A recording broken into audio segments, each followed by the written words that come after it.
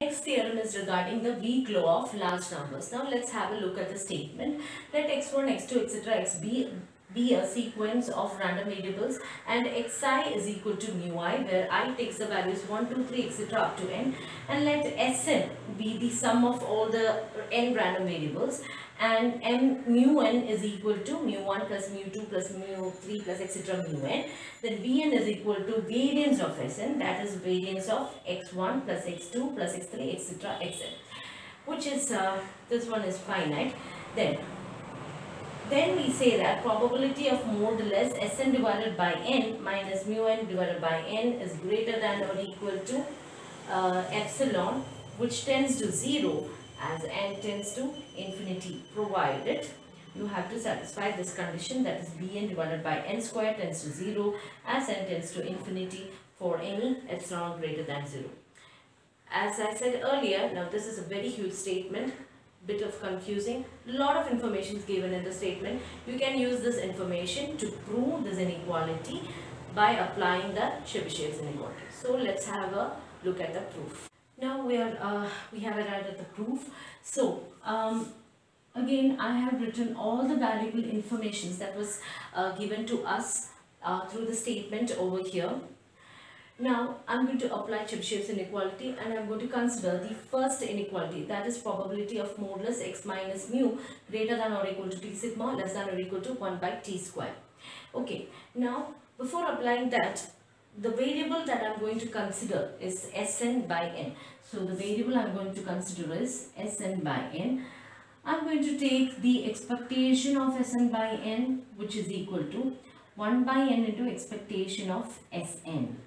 That is equal to 1 by n into, actually what is Sn? From the statement we know that Sn is equal to x1 plus x2 plus etc. xn. So expectation of Sn is equal to expectation of x1 plus x2 plus etc. plus xn. Fine, which is equal to 1 by n into, now what is expectation of x1? It is mu1. So mu1 plus mu2 plus etc. plus mu n. Now what is that? That is equal to 1 by n into, so sorry, this is mn, okay, mn. So this is 1 by n into mn. That is the sum of all the means of n random variables is denoted as mn. This also is something that we got from our statement. So finally we have what?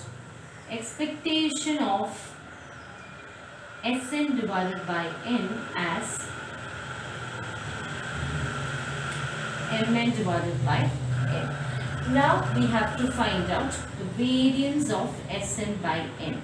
Now in order to find out the variance of Sn by n, I am going to take this n outside, so it is 1 by n square variance of Sn, which is equal to 1 by n square into, what is variance of Sn? Variance of Sn is actually what? Bn. So I can write that as Bn. Now what is variance of Sn? This is equal to sigma square. So if you want to find sigma, what is the answer? Root of Bn divided by n.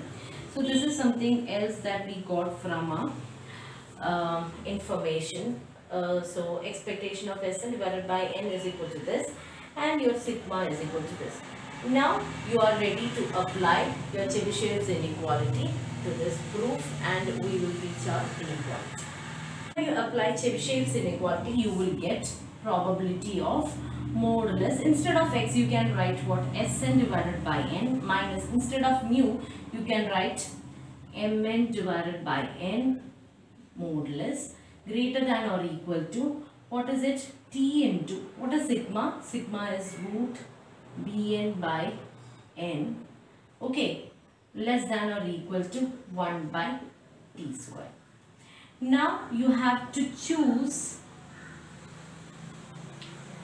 t is equal to epsilon divided by what? Root Bn, okay, such that you get an inequality as, now you all have to substitute. Now this is a, I'm going to mark this as equation 1. Yeah, you have to substitute this equation a in equation 1, and what you will get, which implies probability of modulus Sn by n minus Mn by n greater than or equal, instead of t, what can you write there?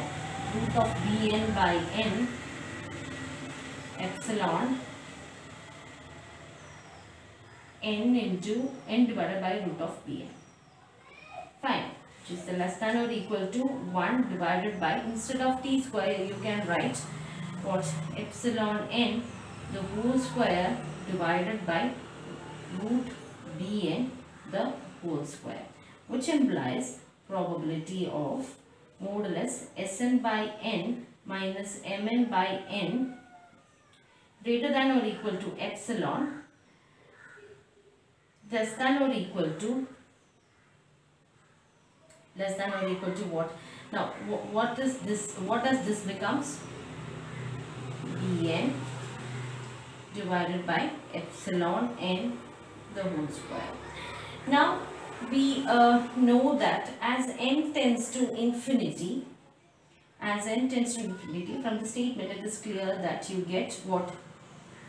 Bn tends to 0. So what does that mean? When Bn tends to 0, the whole term tends to 0. That means what? Which implies probability of modulus Sn divided by n minus Mn by n greater than or equal to epsilon also tends to what? 0.